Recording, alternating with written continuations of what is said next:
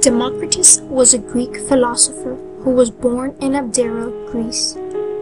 He was born in 460 BC, and it is thought that he died when he was 90 years old. Democritus is considered to be the father of modern science. His greatest influence was another Greek philosopher named Leucippus. Democritus was his pupil and successor. Democritus was an atomist.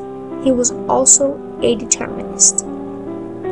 Atomism is the belief that the natural world consists of two indivisible bodies. These two things are atoms and void. Atomism comes from the Greek word atomos, which literally means uncuttable. Democritus has a theory that everything was composed of atoms, and that atoms are not divisible.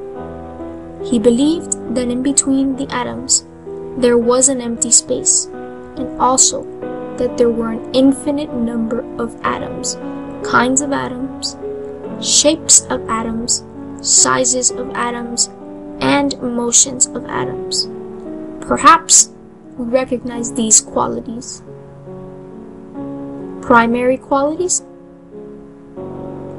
Atoms are colorless and tasteless. Do we recognize these?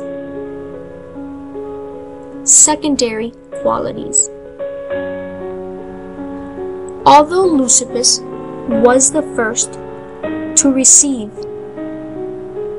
and to be acknowledged for the theory of atomism, he was the first to develop it. Democritus is very well known for it as well, due to his elaboration. Democritus projected a view on the shape and connectivity of atoms. He stated that solidness connected the shape of atoms. One example of this is the salt atom. He states that because of their taste, they are sharp and pointy. As for the void hypothesis, this comes about as a response to Parmenides. Parmenides stated that any movement requires a void, but void is nothing. Therefore, a nothing cannot exist. Democritus ignored this idea because he knew that wherever there was matter, there was something. That something was light waves. Now let's take a look at his example of his theory of atomism. A person perhaps may feel hot or cold, but hot and cold really have no existence. They are just sensations produced in organisms. As for Democritus and his atomist view, these sensations are different packings and scatterings of the atoms in the void that compose the sense of hot or cold. All of the packing and scatterings create how organisms feel, see, eat, hear, smell, and taste. Now back to determinism.